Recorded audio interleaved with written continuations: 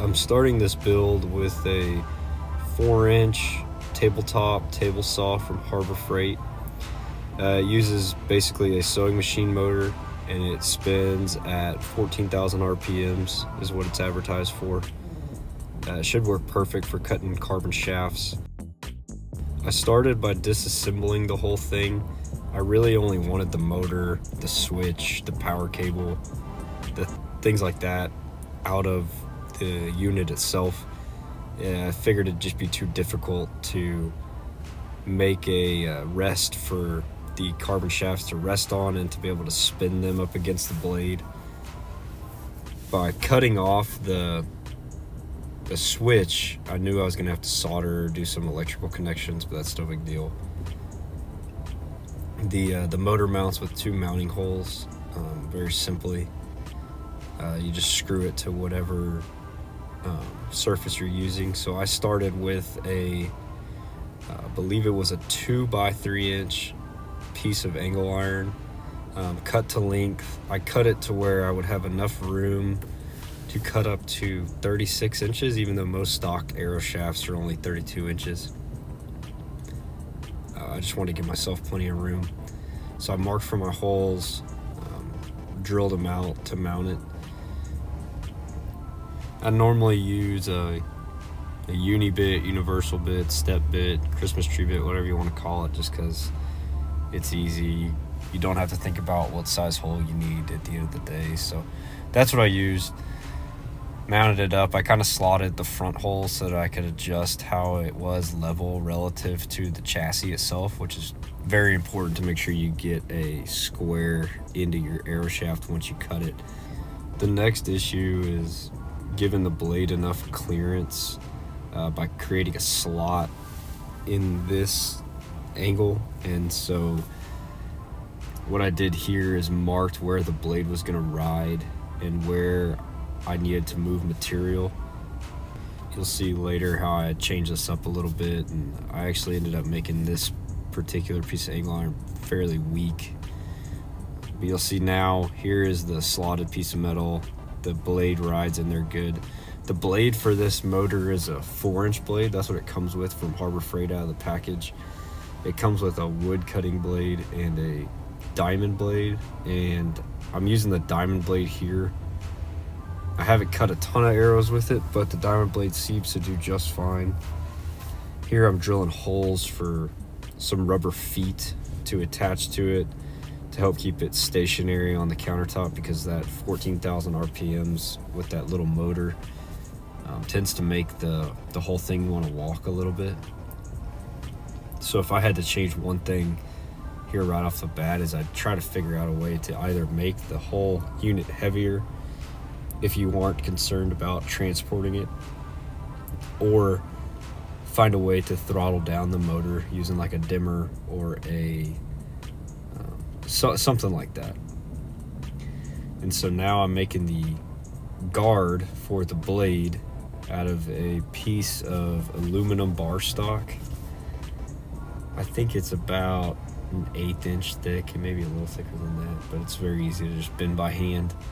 And there's no rhyme or reason to the shape I'm going for. It's just I'm kind of organically trying to make something work to where I can fasten it to the chassis so that it's fixed and the arrow has a good place to ride, but it's also protecting the user from the blade, because you definitely don't want to touch that blade while it's spinning.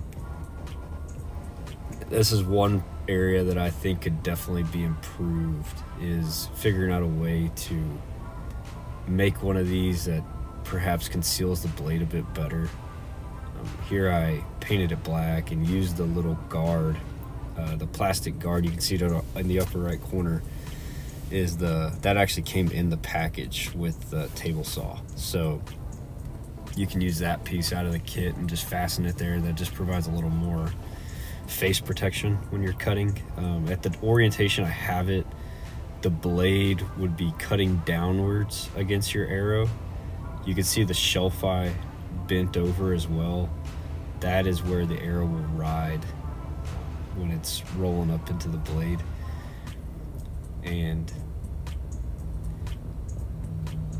it actually works pretty well in this orientation.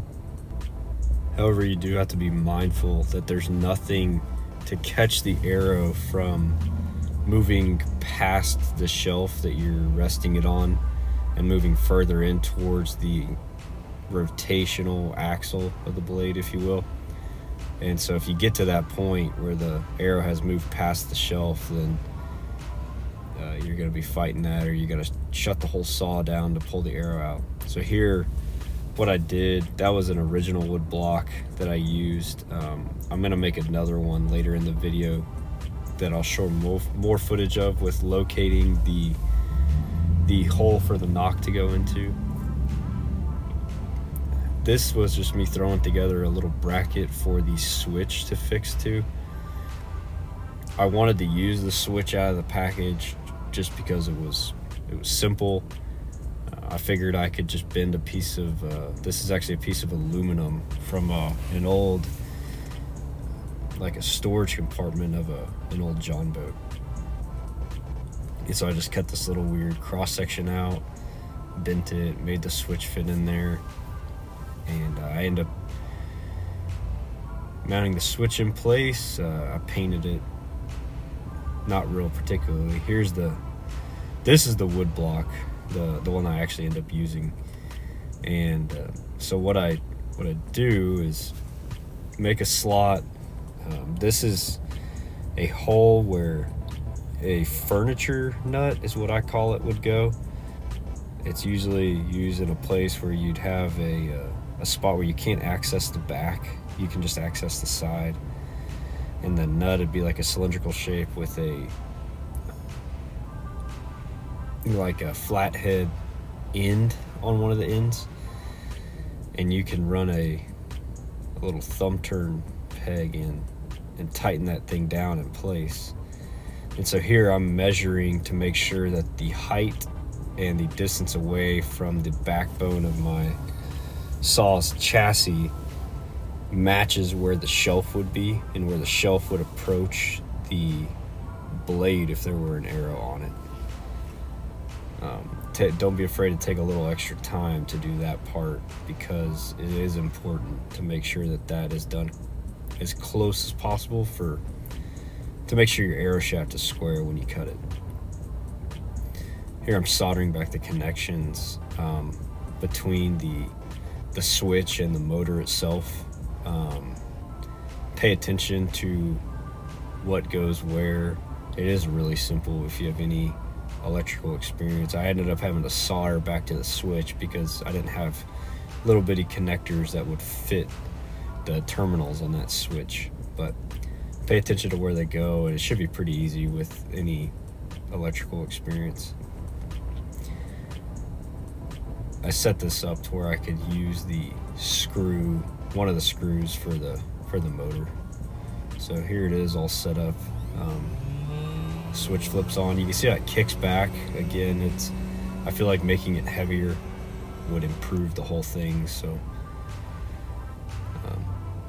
I actually ended up making the whole new chassis. This is 2 pieces of 4-inch angle welded together to make a upside down T shape, if you will. I figured that added plenty of weight and plenty of rigidity for this motor. So again, go through all the same steps, mounting the motor. I'm not planning on this thing being very portable to where I would take it with me anywhere. This would be kind of a at-home, this is my everyday kind of unit. It is pretty heavy and cumbersome, but it stays stationary in place when that motor's running much better. I did take quite a bit of time to get everything lined up the same way I had it on the other. I got some bigger rubber feet to mount to the bottom of it to give it some help in staying place when the motor's running, even though this one doesn't vibrate and move near as much as the other setup did. I had to change up my guard arm over the top a little bit. I hoped I could reuse the original one and just bend it to a different shape, but it just wasn't quite working how I wanted it to, so I ended up bending a new one and drilling some holes in the bottom of it to put that in place. I used the same clear guard out of the package for the table saw. I just figured it was easy enough to use something that it came with.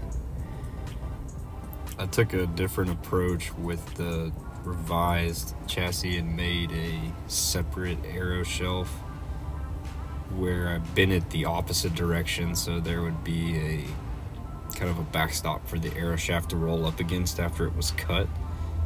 It also allowed it to where once it is cut, you can still continue to rotate it and just make sure that it's clean of any burrs or anything.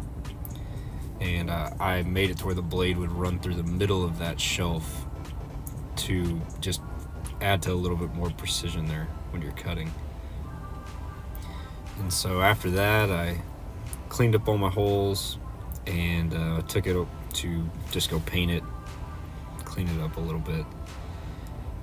And then coming back into mounting it, one thing I do want to add is I have some abrasive wheels that I ordered to fit this same motor.